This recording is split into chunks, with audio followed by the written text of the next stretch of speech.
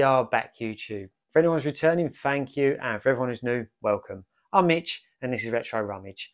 Aiming the game on my channel normally is buying games, DVDs, Blu-rays, any electrical items I get my hands on at car boot sales, Facebook Marketplace, charity shops for a cheap price. So I'm getting the traded into CX at a high price so I can build my own gaming collection. But today, something a little bit more different. I'm going to a gaming shop that's very local to me. I have been there before in the past, so if you haven't seen that video, please go and check it out. But the reason that I'm going there today is they've recently had a refurb. They've extended into the shop next door. And yeah, they've got a lot more on offer in terms of toys and stuff like that. So I thought I'd go and give it go and check it out. Sorry.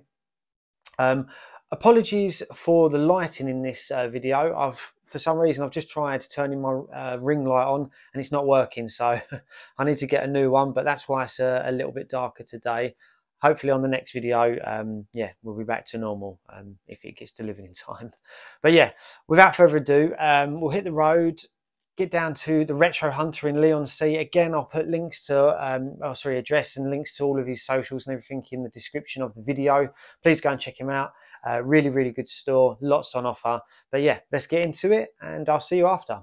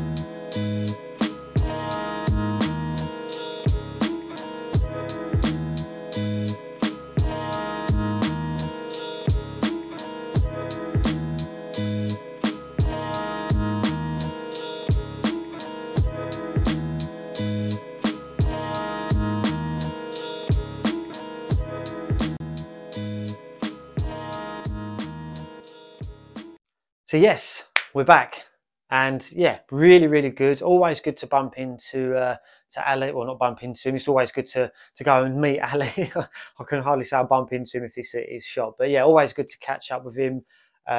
Really nice guy, and also shout out to Rob, the Essex Retro Gamer. Bumped into him as well, so it's yeah, nice to meet him as well for the first time. So it's really cool. Managed to get a couple of pickups. Obviously, if you've watched my videos in the past, you know that I'm not a millionaire, and as much as I would love to go into Ali's shop and be, getting these games that are, 100, £200, just pure cash. Unfortunately, I can't do that. So with these, I always like to go and buy the games that are maybe a little bit more low value and something I wouldn't necessarily want to take the risk on CEX roulette with. For example, if it's a £10 game, it doesn't come with a manual. It's a headache taking it back and stuff like that. Whereas I would be happy to pay £10 or a little bit more for a game, knowing that it's got the manual and it's in good condition, rather than obviously going to the boot sales like I normally do, trading stuff in. So I'm able to get games that cost 100, 200, even more sometimes. So that's what I'm all about when I go to these places like Ali, the Retro Hunter. Mizo Games as well in Billericay. They've got a really good shop, and obviously if I go to the London Gaming Market and stuff like that, that's my goal, and that's exactly what I've done today. Picked up 3 games.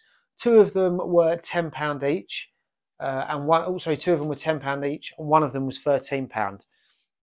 2 GameCube games and 1 PlayStation 2 game. So I'll start with the GameCube games. Now, there is a theme to this. Obviously, anyone who's watched my videos in the past knows that I absolutely love Resident Evil. And when I said I was going to get a GameCube, a lot of people, one of the first recommendations that they said was to get Resident Evil on the GameCube, because this is a remake of Resident Evil 1 on the PlayStation. So, yeah, we'll open it up. As you can see, really good condition. Oh. Both discs in there. Manual is nice and minty fresh. To be honest, I haven't checked the discs, but I know that Ali doesn't take in rubbish at his shop, so I'm confident that yeah, they're all good. But yeah, really happy to be adding this to the GameCube collection.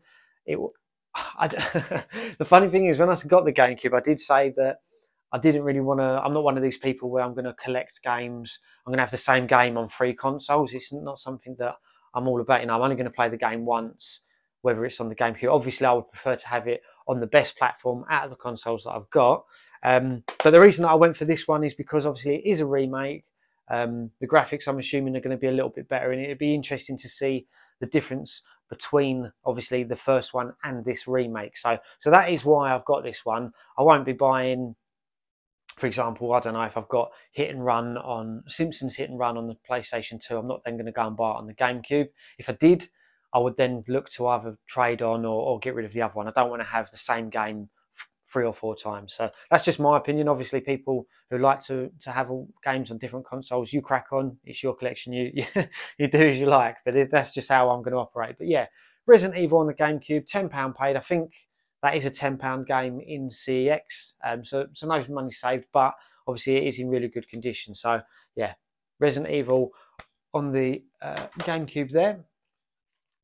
And then yeah, the next one, Resident Evil 0 on the GameCube. Now obviously this, from my understanding, was only released on the GameCube. Maybe it was released on another platform. Let me know in the comments if I'm wrong.